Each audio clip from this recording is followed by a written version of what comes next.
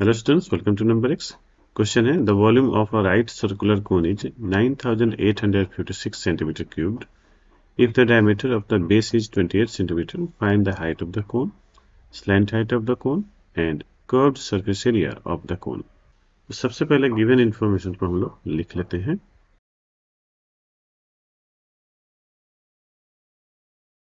Volume of cone का formula आपको पता है, ये होता है 1/3 of pi are square H और ये गिवन है 9856 centimetre cube.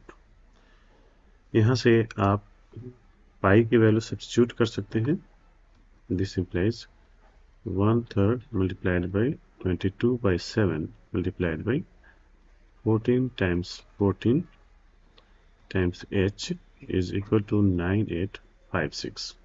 This implies h is equal to 9856 multiplied by 3 times 7 divided by 22 times 14 times 14. अब इसमें जो कॉमन फैक्टर्स हैं उसको कैंसिल कर लेते हैं. लाइक 7 2 जा 14. इसके बाद है इसको 14 से कैंसिल आप कर सकते हैं. 14 7 जा 98, ये 0 4 टाइम्स. ओके, फिर 22 से 704 को कैंसिल कीजिए. 11 2 जा 22 और 11 6 जा 66, 4 बचेगा 44. ओके, फिर 64 को ये 32 टाइम्स में, फिर 2 को 16 टाइम्स में, यानी 16 times 3 is equal to 48 centimetre. तो हमने हाइट ऑफ द कोन पता कर लिया, ये हो गया 48 सेंटीमीटर. ये हो गया आपका फर्स्ट पार्ट. सेकेंड पार्ट में आपको स्लैंट हाइट पता करनी है, यानी एल की वैल्यू पता करनी है. तो यहाँ पर आप देख रहे हैं कि ये वो भी एक राइट एंगल ट्रायंगल है जिसमें L square is equal to 48 square plus are है 14 स्क्वायर हो जाएगा.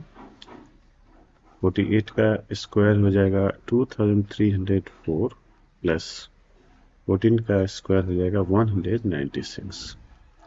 इसको यदि आप ऐड करते हैं तो 2500 आएगा. This implies L is equal to square root of 2500 यानी 50 स्क्वायर, दैट मीन्स 50 सेंटीमीटर. तो स्लैंट हाइट हो जाएगी 50 सेंटीमीटर. थर्ड पार्ट है curve surface area of the cone. Curve surface area का फॉर्मूला आपको पता है, ये होता है पाई R L is equal to पाई की वैल्यू 22/7 मल्टीप्लाइड बाई आर यानी 14 और एल है स्लैंट हाइट 50 सेंटीमीटर. इसको कैंसिल कीजिए. 7 2 जा 14, 52 जा 100 और 22 को 100 से मल्टीप्लाई करेंगे तो 2200 ये सेंटीमीटर स्क्वायर आएगा. तो पार्ट 3 भी हमने सॉल्व कर लिया. आपको ये वीडियो कैसा लगा कमेंट में जरूर बताएं. यदि अच्छा लगा तो लाइक करें. यदि आप चैनल पर नए हैं तो चैनल को सब्सक्राइब करना ना भूलें. Thanks for watching.